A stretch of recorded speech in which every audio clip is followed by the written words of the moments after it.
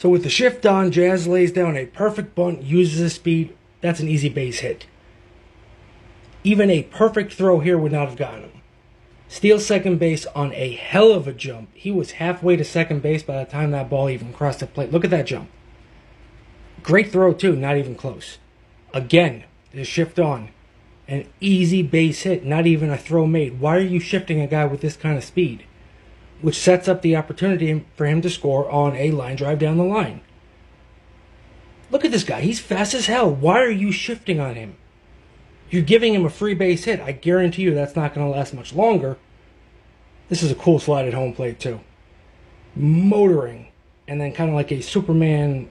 Here it is in slow motion. Awesome. I love speed.